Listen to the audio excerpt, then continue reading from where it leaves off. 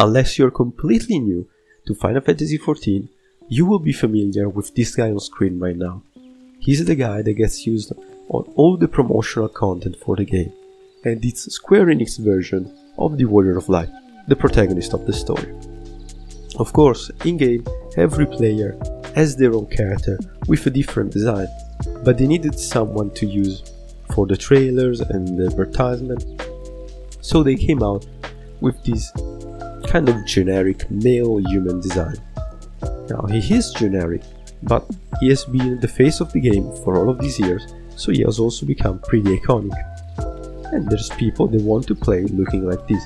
May it be because they feel like it's more canon, playing the story looking like the guy from the trailers, or they just think it's just a cool design. Regardless, I've seen many people on the internet posting screenshots of the trailers wondering if it's possible to get this design. And I've seen that many people answered that this is just the design of the default male human that you find in the editor. Well, let me tell you, that is not true at all. They're so different. I'll show you now on screen how the default male human looks, and just, well, judge for yourself if they're the same guy. Bruh. I mean, they do look somewhat similar, mainly because of the hairstyle, but still, this guy is ugly, the guy from the trailers is super cool, and someone wants to play as the Warrior of Light from the trailers. They get told that once they get into the editor, they just need to select the first thing they see, they get into the editor, and they see this. I would say they're pretty disappointed, so I decided to try and see if it was possible to recreate him in a better way, and this is how my attempt came out.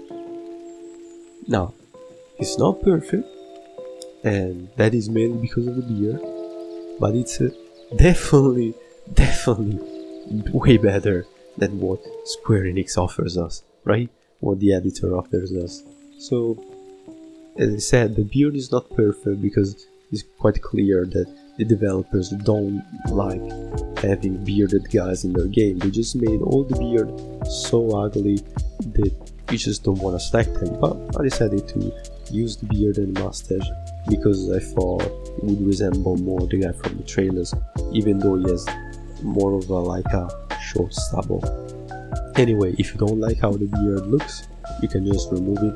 It's just 2 buttons, and you will still be left with a character that resembles the Warrior of Light from the trailers pretty well. So if you're interested in seeing how I made this character, now I'll just go in-game and I'll show you step by step all the settings that you need to recreate the Warrior of Light. Okay, here we are. We're in game, we're in the editor, we already did the intro, so I'm just gonna go right into it and show you the character and everything you need to select. So, first of all, race and gender you need to select. Hyur, male, which is the human race in Final Fantasy. Clan is Midlander, and then appearance, just all the other settings that you need to select. So let's put it in small clothes so that you can see also the rest of the body, and let's just have a little close-up before going through all the settings. You can also change the environment, as you probably know. Okay, so let's start with these guys. Height I kept 50 because it's just an average guy in terms of height, with a muscle tone of 80 because it's pretty athletic. And then skin color, this one is fine because he's pretty pale but has also kind of a pink undertone, as you can see in this lighting, so anything from here will be fine from over here. Hairstyle, the last one, this is literally just the one, it's perfect, the one from the trailer. Hair color, this kind of dark brown is good, and face is the first one of the second row. And then we get into the things that are different from the default guy that I showed you before. So we get jaw number 1, which is way more defined.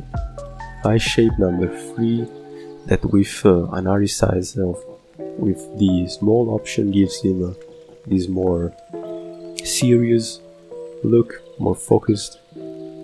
Eye color is light blue. I don't know why they gave him like they gave brown eyes on the default guy in the editor. His eyes have always been light blue since the first trailer, so I don't know why they did that. Eyebrows are number 1 over here, nose and mouth 2. Lip color, I use this color over here, but what's important is that you use live settings because it doesn't have really colorful lips. Facial features. Okay, so this is what I told you can change. You can remove the beard if you want, and you will have this clean shaven version, which probably many would prefer. So you can use this if you don't like the beard. I think it looks more similar to the original one if you keep the beard, but that's just up to your preference. Tattoos, and we didn't use them, so also tattoo color is irrelevant. And the face paint, instead we use this third one. So what this does, this is not makeup. You can use it as makeup if you want, but you can also use these face paint options to kind of create this effect of a darker shade around the eyes. That is something that also, if you look carefully, people in real life have, and so it kind of adds some details around the eyes if you don't overdo it, because then of course, as I said, it will look like makeup. So we use this kind of shade of gray over here with dark setting, and you can see that you can notice that it's there, but it's not to the point of looking like makeup, right? And that was it, because then voice is irrelevant because the character doesn't really have a specific voice. And so if you select all of these, you get the character that probably looks the closest possible to the Warrior of Light, unless in the future they will add some way to have like that stubble over there, but I don't think they will. So that was it, guys. I hope you liked the video.